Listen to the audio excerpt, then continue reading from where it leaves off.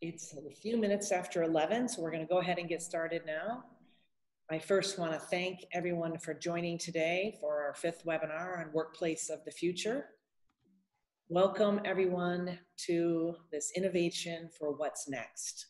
I'm thrilled to be with you here today. I'm Kelly Kolar of Kolar Design and the Kolar Experience Institute.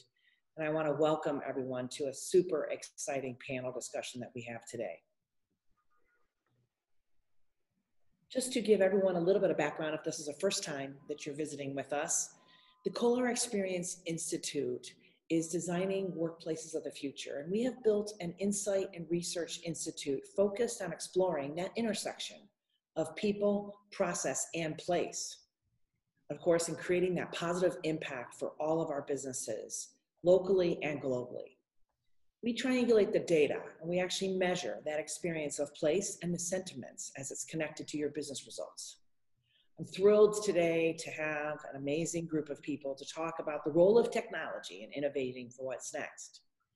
Of course, thank you for attending. We, as always, will send out a recording. I want to remind everyone that this is being recorded, and please go ahead and put any questions you have along the way in the chat.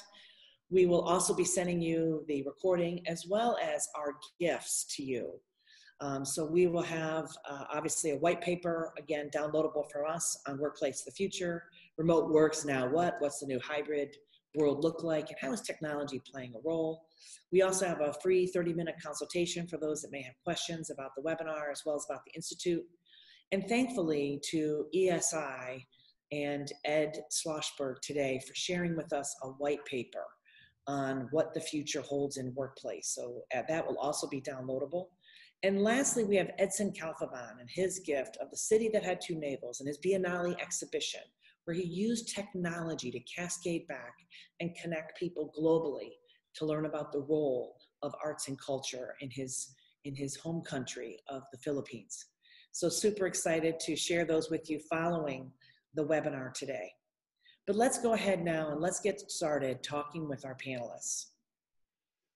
As I mentioned, I'm Kelly Kolar, President and founder of Kolar and the Kolar Experience Institute. We have an amazing panel today of thought leaders. We're doing a little bit of a different format if you've attended some of our past webinars. We're going to be sharing aspects of a Q&A, kind of an informational dialogue with our panelists. So I'm going to hand it off and let each one of them introduce themselves. But of course, our first speaker is going to be Serge Bruylants, who's the head of workplace strategy here at Kolar and Kolar Experience Institute. We have Edson Cabalfin from Tulane University and his role and the work that he does there. And I'm going to let him share a little bit about that. And then, of course, we also have Edwin Schlossberg, partner and an SCGD fellow in the design of ESI Design, an MBBJ studio. So super excited to have this thought leadership today as we explore what the future looks like. So let's start and let each of them tell a little bit about themselves and their background. So Edson, why don't we start with you? Thank you so much, Kelly, for having me, and thank you so much for inviting me to this conversation. So hello, everyone. I'm Edson Cabalfin. I am currently associated with Tulane University. I am the director for social innovation and social entrepreneurship program in the School of Architecture at Tulane. But I'm also concurrently serving as the newly appointed Associate Dean for Equity, Diversity, and Inclusion. And one of the things that Kelly also alluded earlier, which I will also talk about a little bit today, is that I was also the curator of the Philippine Pavilion at the Venice Architecture Biennale in 2018. Glad to be here. Thank you. Edwin? Good morning, Edwin Schlossberg. I'm partner of ESI Design, which is a studio of NBBJ architects as of the beginning of 2020. So we've been part of NBBJ for a year. And my background is that I studied physics and English and American literature. That's where I got my doctorate, and my whole career has been trying to use what I learned and understood about art and culture and to transform experiences designing from the audience in rather than from the technology or from the content out. So I will talk about that, and I think that's one of the key ingredients that makes workplaces exciting, is if the people work together collaboratively to create new things. Fantastic. Thank you, Edwin. And Serge Bruylants. Thanks, Kelly. I'm Serge Bruylants. I have a background in architecture, architectural sciences, and I'm currently completing a master's in business innovation. As Kelly mentioned, I'm a partner at Colar Experience Institute, and I also lead workplace strategy at Colar Design. And in our research, I'm focused on the intersection of people, process, and place, and the effect, the positive effect that that can have for businesses and communities. Fantastic. Happy to be here. Thank you. Welcome to everyone. And thank you so much to each of you as panelists for coming on with us today and sharing your futuristic perspectives. So Serge, let's go ahead and start with you as the first part of the Q&A and the dialogue, and then Ed and Edson can chime in. But what is your kind of perspective? What global trends are you seeing now that are really impacting workplace? And what do we see that future looks like? So please share kind of your perspective.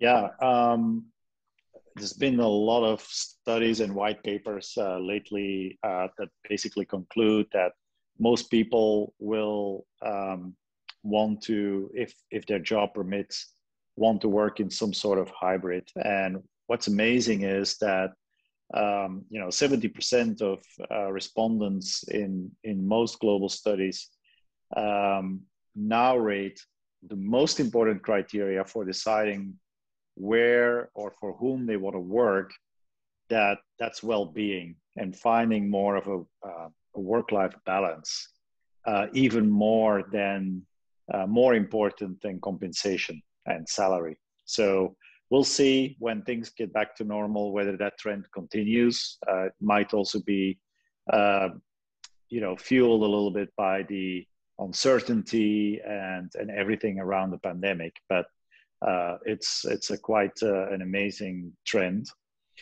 I think when the first shock of working remote and the lockdown sort of tapered off and people got used to and found a way of how it was to work remote, if they could do so in their job, people started to think about what matters most.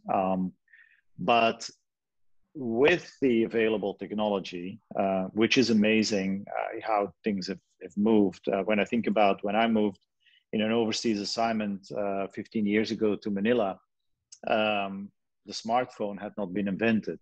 And yes, I could call back to Europe and conference calls with the US and all of that sort of stuff, but it was expensive and a bit clunky. Today we take FaceTime for granted, or Zoom, and all of these technologies, which have actually made this global experiment that we've all gone through the last year possible and successful. And it's we probably can't imagine what technology we're going to have 5-10 years from now, but it's going to be very different and much better.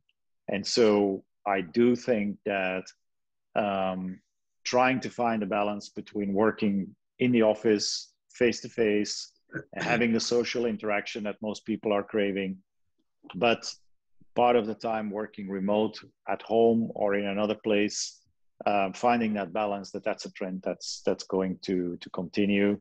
25% of people say that they would want to work only in the office.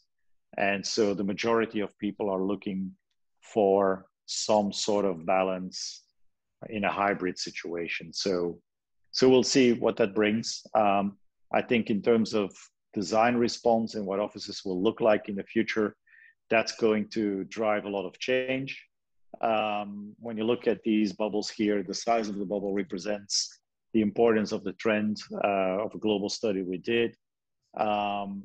People are looking at hybrid. That obviously has a huge impact on their space, looking at either reducing space and reinvesting from the savings in better technology for collaboration, as well as supporting people in their work from home setup, and looking, of course, at their work processes, because you can't look at those things in isolation. So it's fascinating. As we've talked about in the previous webinar, we're probably at the edge of a paradigm shift. We're just at the start, I think, of a lot of changes, and technology for sure is going to fuel and accelerate those changes in the next few years. Yeah, fantastic. You know, I think it's what's so interesting to me about that is, you know, I was on a webinar yesterday with one of our clients, the Fifth Third Bank, and Valerie Garrett, the design director, said, you know, they're designing spaces with so much flexibility. You know, in the previous time, you would schedule offsites and you would rent a place and go offsite with your team to do a deep dive for 2 or 3 days, or, you know, even the Clay Street model at Procter & Gamble stairs that you and I worked on, you know, doing design deep dives internally for sometimes weeks at a time. Well, they're now, you know, businesses are now looking at on-sites. So how are you transforming your on-site experience? So because now that everyone's working in the third place, whatever that is, wherever you're working anywhere and any time, people are now looking at different ways to utilize the corporate asset and to schedule new experiences that way. So funny to see how the pendulum is swinging and how the role of real estate is going to change. So that's fantastic. Thank you so much. And moving into our next kind of question, you know, really to Edson. Love, Edson, for you to talk a little bit about, Serge mentioned about technology changing our world. Obviously, you've worked internationally and studied internationally and created international experiences, as we all have. How do you see technology and design making a bigger impact in the world? You see a shift in the way that we're training our future of designers. Thank you, Kelly. I'm speaking, and I think my point of departure is also from the experience as an educator. I've been a professor for the last 12 years, and I've experienced engaging with different students and faculty across the world. And one of the things that has become very evident in the last decade or so is this understanding or focus also on looking at design as it impacts society and the world in general. You know, designers have had a mindset of that we are saviors of the world sometimes, and understandably so, you know, because of the long history of design education. But one of the things that has also become apparent and which has been happening for so long is the idea also of how is it that then there are inequities that are happening around the world. And then especially with technology, we also begin to think about the impact in the world, but also like looking at who has access to it and then who is able to participate in some of these technological advancement. And these are just some statistics which are a little bit outdated already, but just goes to show these were statistical data from the World Bank and the International Telecommunication Union, who had looked at, for example, the idea of who has internet access. Back in 2018, you know, 51% of the world only has internet access. And if you break it down, for example, in 2019, the US only about still a sort of a majority, about 87%. But if you look at it and break it down in terms of income level, 86% of the world of the high income earners have internet access. But on the other end of the spectrum, low income and around the world, only 14% has access. And if you go to the next slide, we can also begin to look at how is it that then we're thinking about then the kind of changes that's happening with technology, but then also it also becomes even more apparent that there are inequities that are happening and how this is not necessarily the same, or that then it's not necessarily a level playing field for everyone. Right.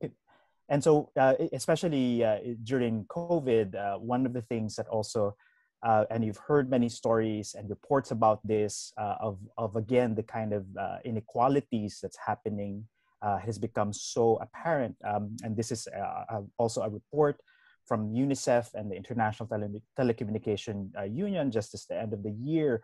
And during COVID-19, they were pointing out that in the world, 2.2 billion or 2/3 of the children aged 25 years or less do not have internet access at home. Yeah. And so the pivot and the shift to online learning has become also unequal. That there's a lot of these stories where students, I've seen stories, for example, in the Philippines, teachers would go up on the roofs just to be able to have access to data so that they can teach. And then some students do not even have either smartphones or tablets or laptops. And so teachers had to go to them and physically, and that's also not just happening in the Philippines, and it's happening also in the US, and you see all of this. And so that's the sort of direction that we also need to think about in what are possible alternative models by which then technology and education, as they intersect, what do we need to do? Next slide, please. I was just looking at an example here. This is a group of architects and planners in the Philippines. It's a women-led nonprofit called Tao Pilipinas, who's based in Manila but worked around the Philippines. And so it's talking about, and their work is really about community engagement and how they're focused on equity-centered participatory design, where they let the stakeholders, the communities themselves, design their homes, their evacuation centers, their schools, and then they help build them. And this is an idea that I'm also working and I'm also pursuing currently as the Associate Dean for Equity, Diversity, Inclusion, and kind of the issues that surrounded about how do we make our design and technology equitable, diverse, and inclusive. And to the next slide, also my work at the Philippine Pavilion, as the curator at the 16th Venice Architecture Biennale, I also then began to look at and really think about then how can technology also be able to bridge and be able to sort of communicate to a larger audience. And this was the exhibition that I also designed. And Tao Pilipinas, who I've just talked earlier, was in fact one of the groups that I also invited to work and also then show their work through the pavilion back in 2018. So again, thinking about how we can begin to co-create the future, how do we begin to look at maybe technology and education being instruments of empowerment. That's fantastic. I mean, that digital divide, those statistics are so staggering to me.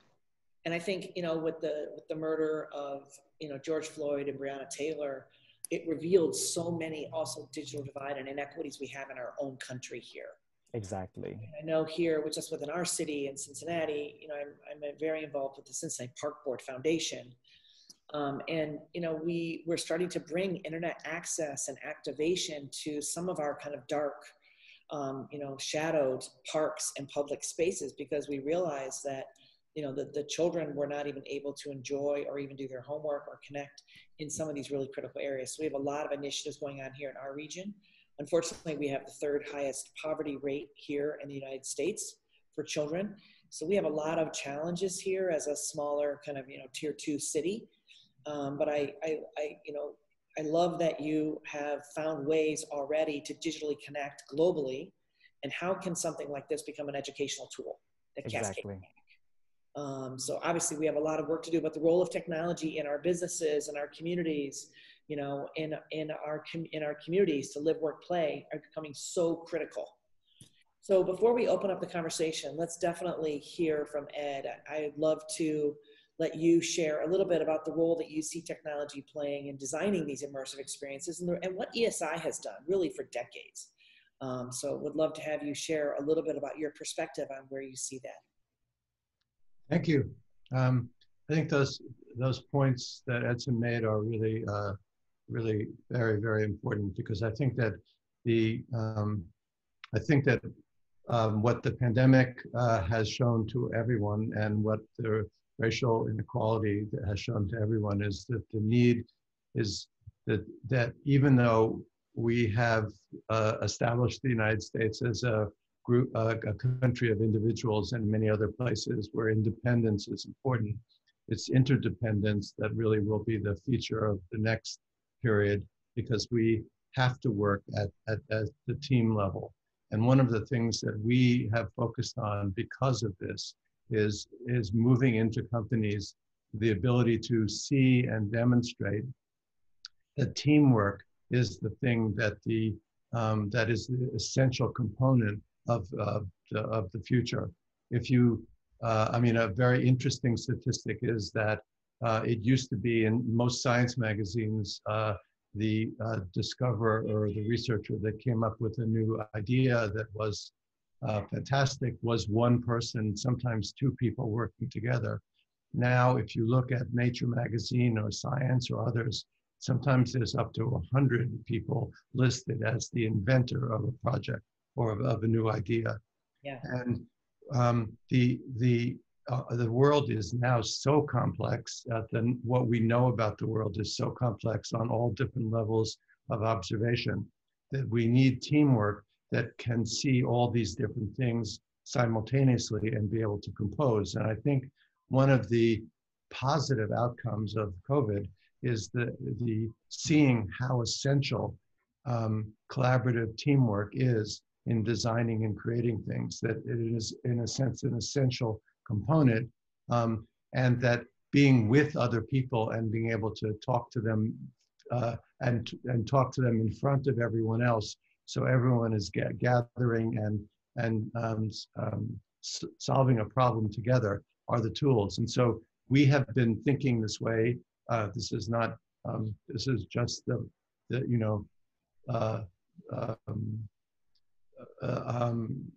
One of the Wright brothers said when they were asked about why they wanted to fly was that they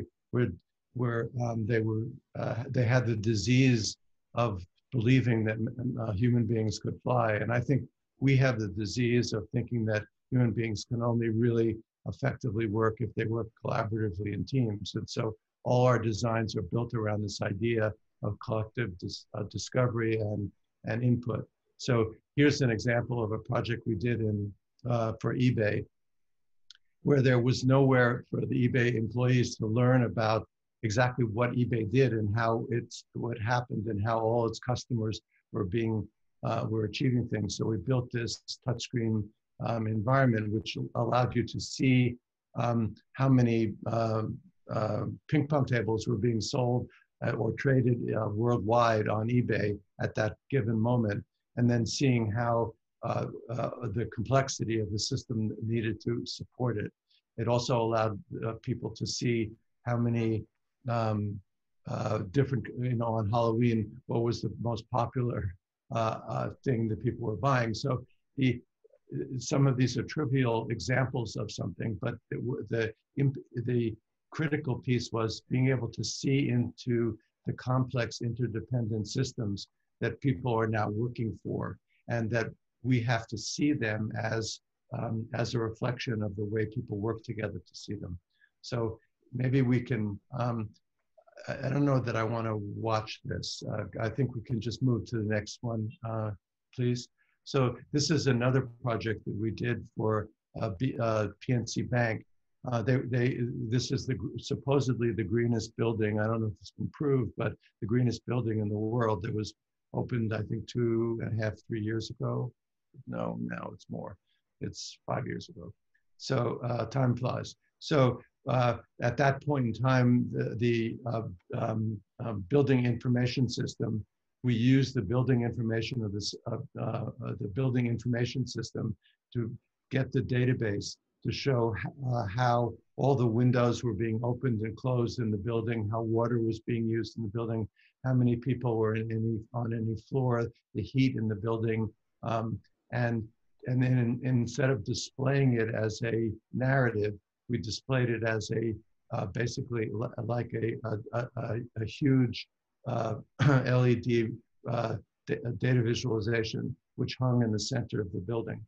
And so and then we also had a output to tablets and and to the computers of the people in the building, so that they and others could see the life of the building as a piece of information. And I think that the more that we create data visualizations of how things are going and how it impacts all the members of an organization, the more effective people become, because they understand it not from a single point narrative, but from a multi-point narrative.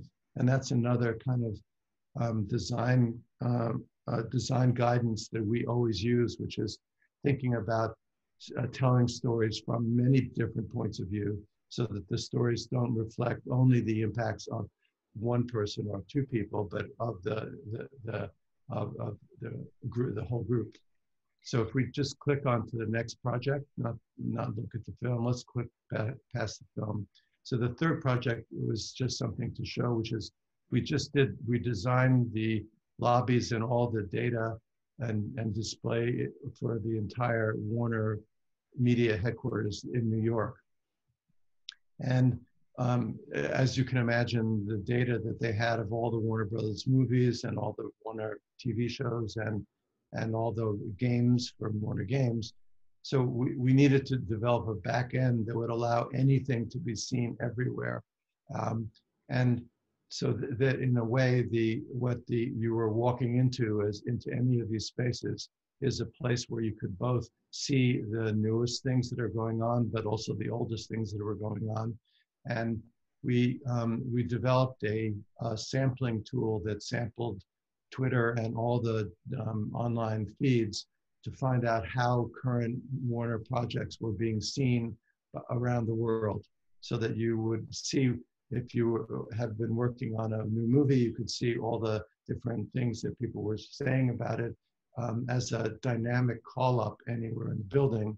And then on the left-hand side of the screen, we designed a 6-story LED sort of column that played movies or TV shows, but we didn't play it on an image. We played it by color, so that the color on the LED going down facing New York City basically played a movie or a TV show that was going on now, but by the dominant colors that were on the show. So what all these things are about designing as a team, but thinking of the impact, not on a single narrative of good and bad or achieving financial success or cultural success, but on all the factors that a design works, and then also trying to facilitate that the collaboration tools in the environment are sort of irritants as you walk through the building, so you're constantly barraged of the variety of things that are happening, rather than just thinking of an institution as a single point narrative that tells a linear story. So I think that, I'm very optimistic about people going back to offices, because I think we've all now learned how effective Zooming is, but also how much we miss the collaborative responsibilities that it created, and how effective we can be. And our office was phenomenal in its ability to develop and get projects moving along, even though we weren't seeing each other and we were never in the office together. So I think that we've learned, of course, there's a huge downside of COVID, and that's not, it's catastrophic, but I think that the upside for humanity is the value of our life with other people and working together to make things together. So that's the way our office has been thinking about it. And when we think about the future, we think about, as you mentioned, Kelly, the idea of flexible space. The idea of fixed space is now, I think, very, very challenged, as it should be. And the idea of flexible space is what it needs to be. Great. Let's also show this one video of the Warner media Sure. example, because I think it's an example that really shows the power of incorporating technology into a space from that multi-perspective view and how that changes your experience every day, because literally it's a show day every day you go in. So based upon, as a media company, obviously that's their role, is to continually reflect what society is doing and seeing and needing as they create more and more content. So, I mean, how amazing that every day, every time you come off the elevator here, you're going to see something different, right? And I just love the sense of the pulse and the connectivity. So people are feeling very interconnected at the same time that it's also reflecting what's going on, right? Whether it's an election or, you know, some catastrophic event, you know, like the snowstorm or, you know, a hurricane in the Philippines, right? I mean, they're able to really, this is able to really connect in and represent that multi-perspective view that you talked about. Right. And it's a really, really great example of how space and the digital physical are working together and connected together. So if anyone gets a chance to get to New York, this is definitely something to be seen. I know you take that you at your firm, as well as I know they take you know, the media company takes a lot of our University of Cincinnati students and DAP co-ops, which is so great. So a lot of our emerging talent that's coming up has an opportunity to collaborate and work in some of these spaces with you and your team. So love that multi-point perspective, as well as the collaboration, because, you know, we know decisions in corporations, back to your point about the science, decisions in corporations now are made not just by one person. I mean, even decisions being made in a corporation are being made as an average at least by 8 people.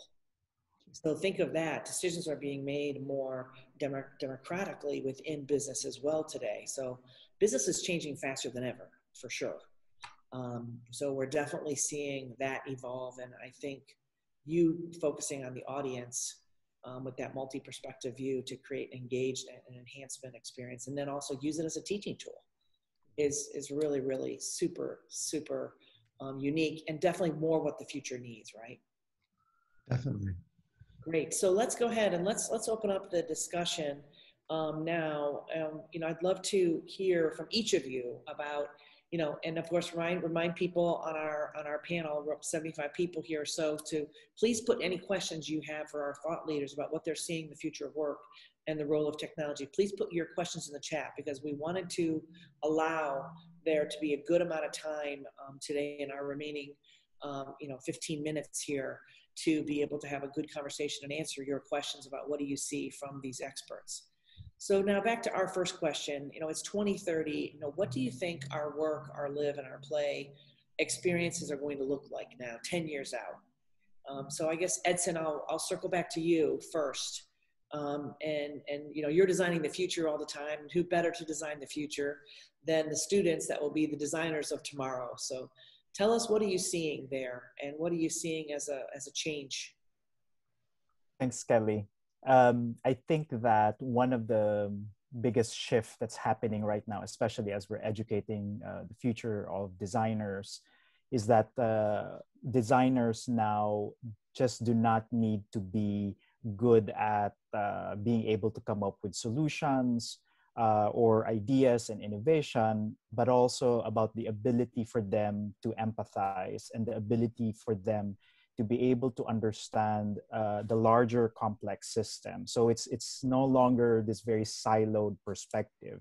And I also like what Ed was mentioning earlier about collaboration, because that's also where I think education, and therefore as we kind of like live, work, and play in the future, is that thinking about the relational quality and the relational aspect of design, and how is it that we're able to engage with others, how is it that we are able to co-create, how we are able to think about the kind of impact that we do. And so I'm seeing also this bigger emphasis also on understanding social value and the impact of what we design and what we create in society at large. And so I see that then, as we're educating the future designers and future leaders, we're also seeing then how then the future will then have even greater emphasis, I think, on social responsibility and civic engagement,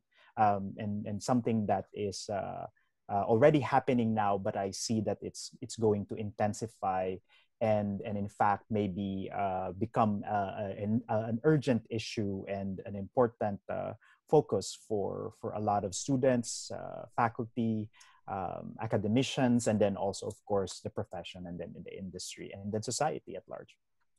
Edson, don't you think that the ability to listen to the students, in a sense, instead of it be center to edge communication, that it's edge to edge communication, that I think our students and our junior designers and our juniors and everywhere need to be, because I think they're more in touch with the empathy and the collaboration ethic, and we need to stop trying to do top-down organizations.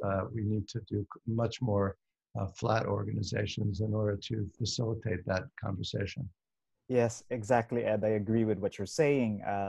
For example, like learning skills to communicate with stakeholders, and not necessarily, as you said, maybe necessarily a top-down decision. Because like if you're designing for a community, it'll be good to listen to the community rather than assuming what they need. And you're right. I think that will be an important skill, and also an attitude shift, I think, that needs to happen. Yes, that's great. Thank you so much. Hey, the questions are flooding in here now in the chat. So let's take the first one here. I'll start to field these, and I'll pass them over to each of you. The first one is, I guess, Ed, I'm going to pass this one to you.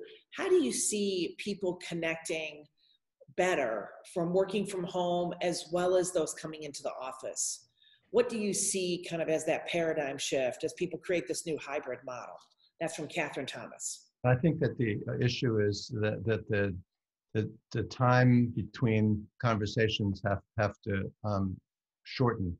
That we need to, in our office, I would say 5 years ago, we would be working on a design and we would meet about it once a week. And I think now we have to meet every other day.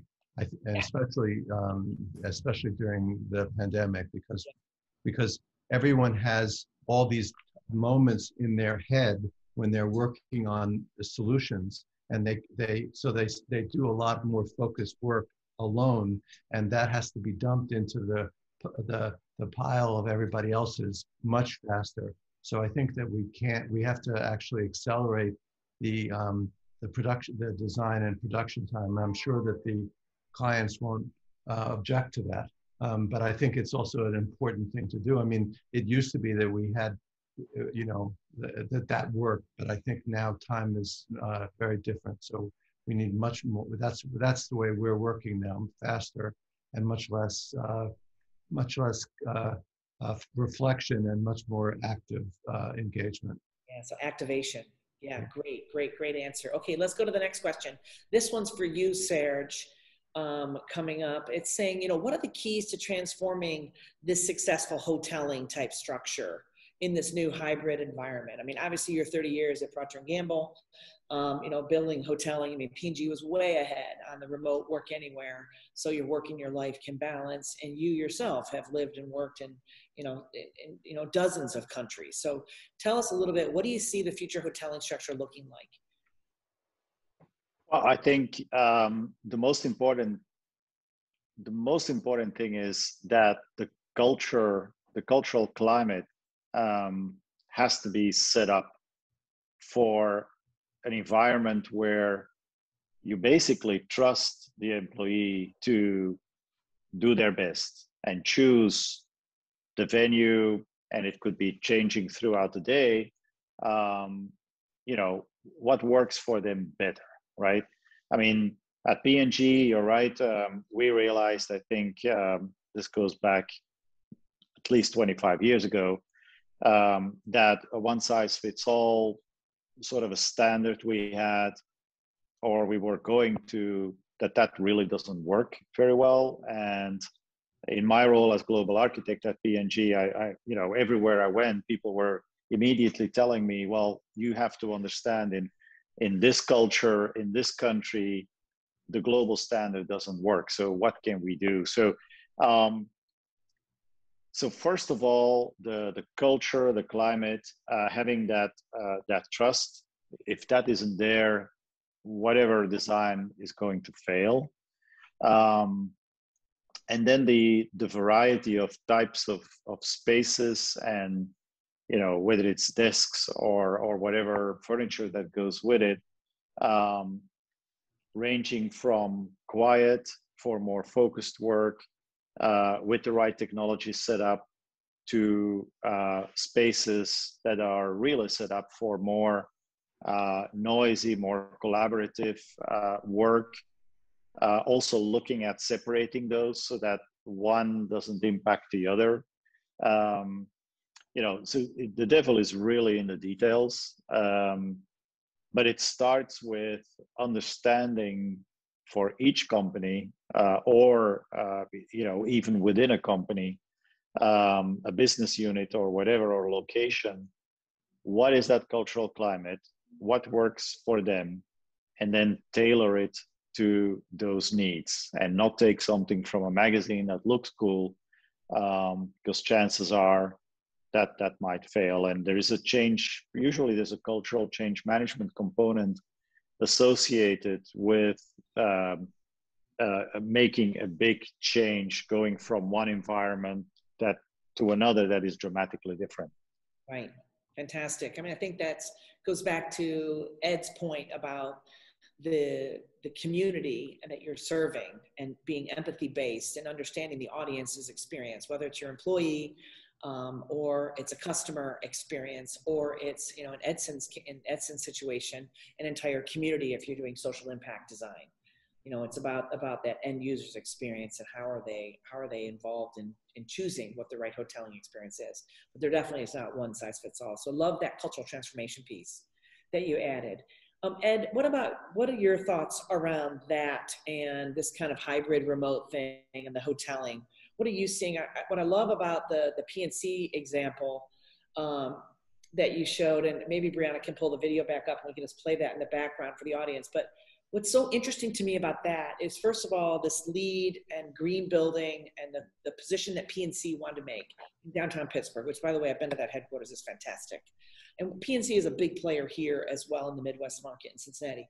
But, you know, they wanted to make a statement as a company about their brand to the community, and they wanted to make sure that this building stood as a symbol.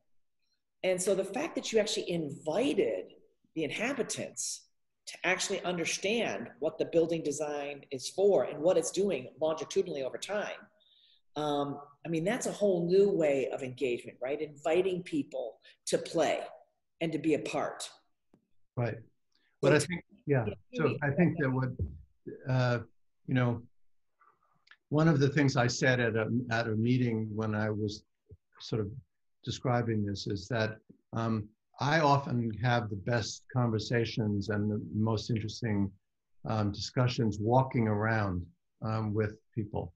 And I know that that's true. I mean, I know that people, if you take a walk with someone, very often that's a very great thing to do. And so the interesting thing is you don't have to design that. So the thing that I like is, as I said, I think that design, you know, and Gertrude Stein said that all great art is irritation. I think that the design that we produce especially in corporate environments needs to be irritation. It needs to be irritating by telling you more about what's going on in the company, more about how the company works, you know, how many processing moments are going on, you know, that the more that you can absorb about the company just by walking through it, rather than thinking that the wood on the wall or the carpet really communicates something. I think that makes a huge difference, because in effect, it gives a sense of trust, and the idea that two people can be listening to the same thing and perhaps getting a different outcome from it. And that's interesting for them to hear that. So I think that making the environments much more challenging, much more dynamic, much more irritating is really a key ingredient of what I think both the work and the public environments need to be.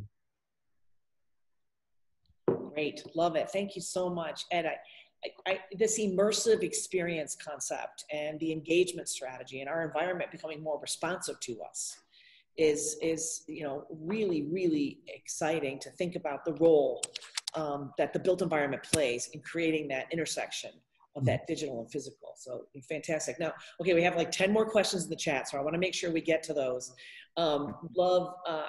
This one is coming from Steve Doler, one of our outstanding faculty from University of Cincinnati. Steve, thank you for joining.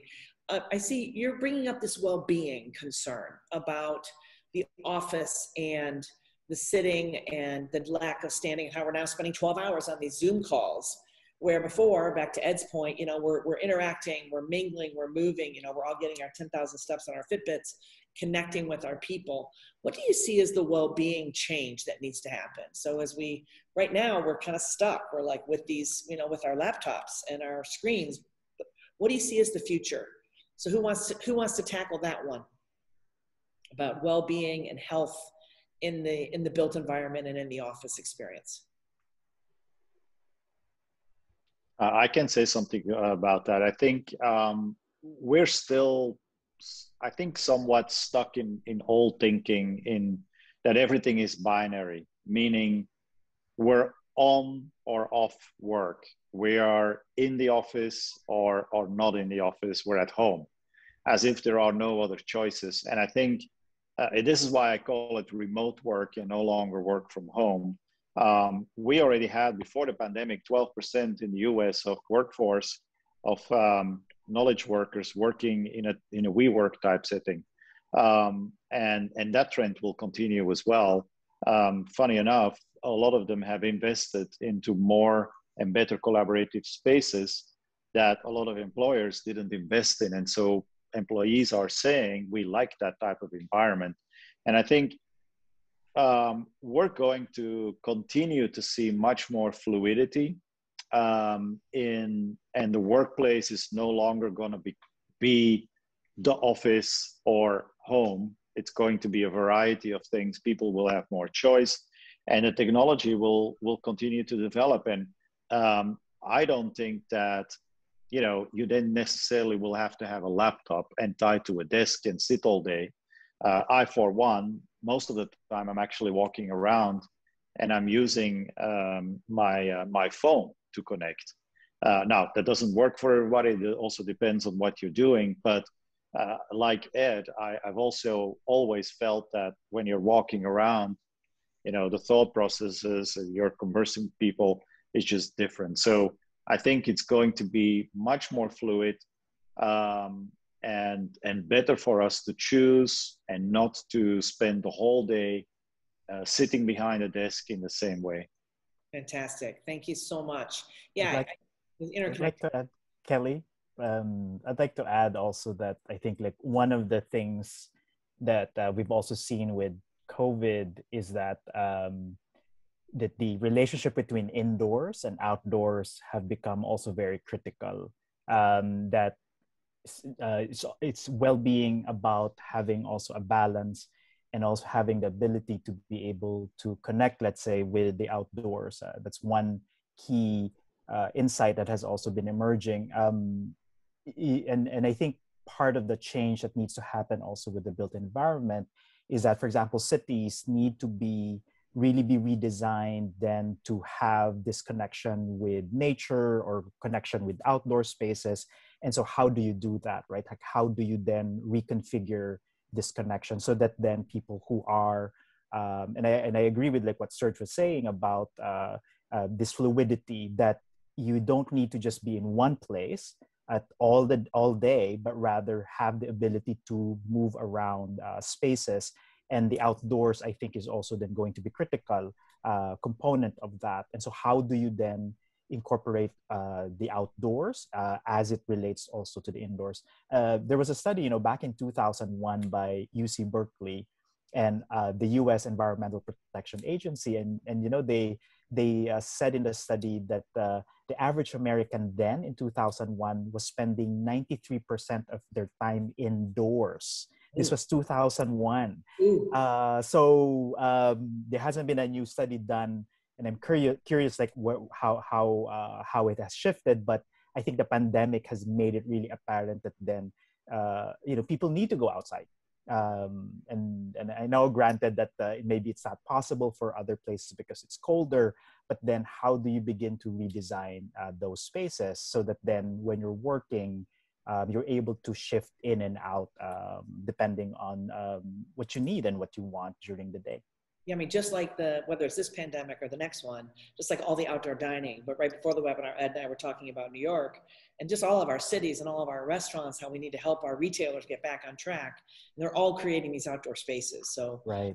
That's just, I know they're more pop-up shop, and we're seeing a kind of restaurant labs, and we're seeing a lot of innovation in trying to help our retail and restaurant, small businesses, small minority and women-owned businesses get back on track with these pop-up shops. So your point about office space being a new design trend, having that access to outdoors, I think is something that's going to be really, really critical as a quality of well-being, exactly, as well as of productivity, right? We need we did a webinar 2 times ago on literally the correlation of the data.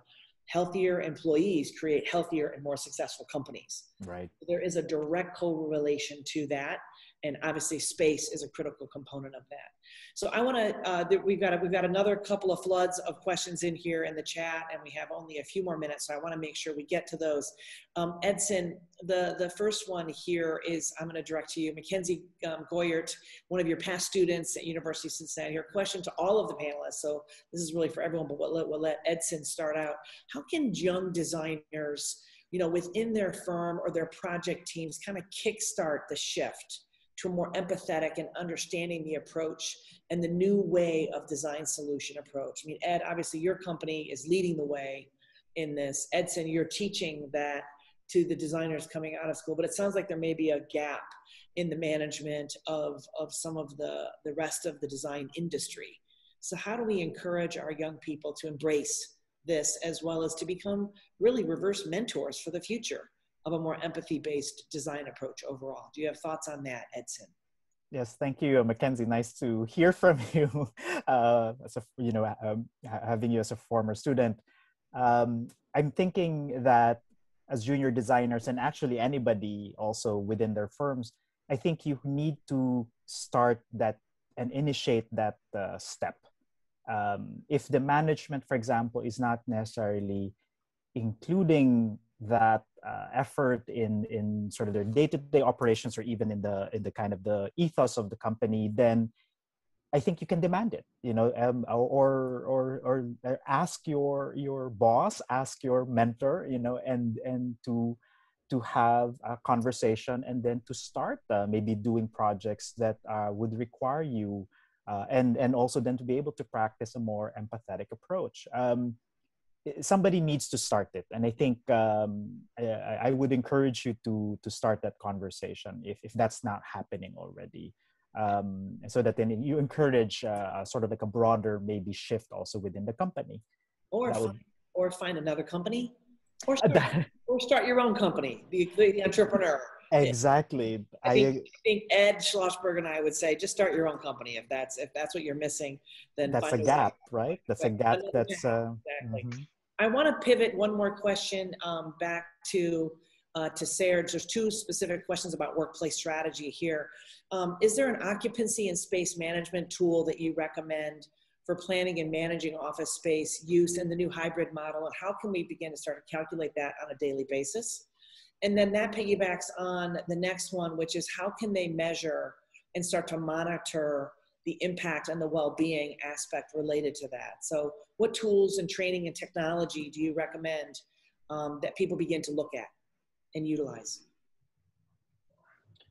It starts with, I'm not aware of a specific technology tool that's on the market to calculate occupancy in a hybrid model. But and I would be a little bit careful using some of those pre-cooked maybe solutions. It starts with understanding the work processes and patterns of the people. It's not only what they think, but how do they spend their day, and therefore what are the needs that will inform the variety of what you need to have in terms of